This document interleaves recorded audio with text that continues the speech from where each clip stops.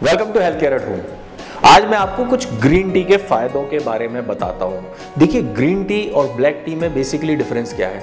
एक ही पेड़ की पत्तियां हैं, लेकिन जो ब्लैक टी होती है उसको इस तरह से प्रोसेस किया जाता है जिसके कारण उसमें फर्मेंटेशन क्रिएट होती है और इसका नतीजा ये होता है कि पॉलीफिनोल्स की मात्रा, कैटेचिन्स की मात्रा, एंटीऑक्सीडेंट्स की मात्रा उसमें काफ़ी कम हो जाती है या कभी कभी बिल्कुल भी नहीं रहती। जबकि ग्रीन टी में ऐसा नहीं होता, इसमें ढेर सारे एंटीऑक्सीडेंट्स होते हैं और बहुत सारी न्यूट्रिशन वैल्यू होती है। तो चलिए आज मैं आपको बताता हूँ ग्रीन टी के कुछ फायदों के बारे में। सबसे पहला फायदा तो ये है कि ये हमारे बॉडी सेल्स को प्रोटेक्ट करती है, इसको फ्री रेडिकल से होने वाले डैमेज से बचाती है, क्योंकि इसमें ढेर सारे बायोएक्टिव कंपाउंड है, पॉलीफिनॉल है, फ्लेवोनाइड्स है, कैथेचिन्स हैं, जो कि एक बहुत ही पावरफुल एंटीऑक्सीडेंट का काम करते हैं। और एंटीऑक्सीडेंट क्या करता है? एंटीऑक्सीडेंट हमारी शरीर को फ्री रेडिकल्स से होने वाले डैमेज से बचाता है और फ्री रेडिकल से जो डैमेज होता है उससे कई तरह की बीमारियां आती हैं, एजिंग प्रोसेस शुरू हो जाती है,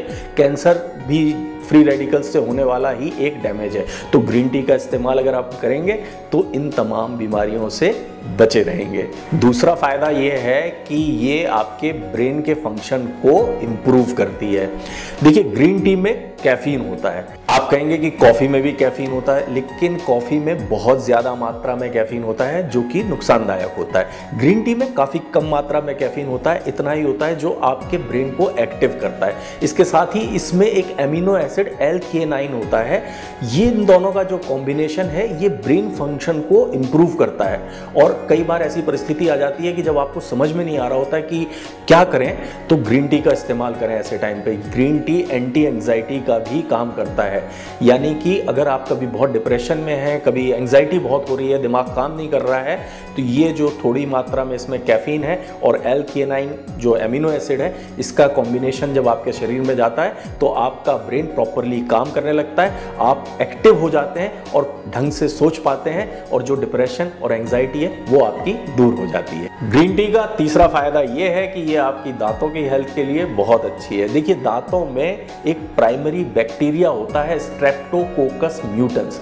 ये जो बैक्टीरिया है ये हमारे दांतों में प्लाक जमाता है, जिसके कारण कैविटी होती है और अल्टीमेटली दांत गिरने तक की नौबत आ जाती है। ग्रीन टी में जो कैथेचिन होता है वो इस बैक्टीरिया की ग्रोथ को कंट्रोल करता है, उसको रोक के रखता है, जिसके कारण दांतों की जो बहुत सारी समस्याएं हैं वो नहीं आती है। और बहुत सारी स्टडीज से ये भी पता चला है कि ये बैड ब्रेथ जो होती है, सांसों की बदबू की परेशानी, ग्रीन टी का अगर इस्तेमाल करें तो बैड ब्रेथ की प्रॉब्लम से भी आराम मिलता है। इसके साथ ही कुछ स्टडीज से ये भी पता चला है कि ये इन्फ्लुएंजा के वायरस को भी किल करता है। तो ग्रीन टी का इस्तेमाल करना बहुत ही लाभदायक है। अभी ग्रीन टी के तो बहुत ढेर सारे फायदे बाकी हैं, लेकिन वो मैं आपको बताऊंगा अगले एपिसोड में। फिलहाल के लिए हमारी कामना यही है कि आप स्वस्थ रहें, व्यस्त रहें, मस्त रहें, हमसे मिलते रहें। हमसे मिलने के लिए क्या करना है? इस चैनल को सब्सक्राइब करना है, अपने दोस्तों, अपने रिश्तेदारों को बोलें इस चैनल को सब्सक्राइब करें, घर बैठे स्वास्थ्य लाभ पाएं और हमारे मकसद में हमारा साथ दें।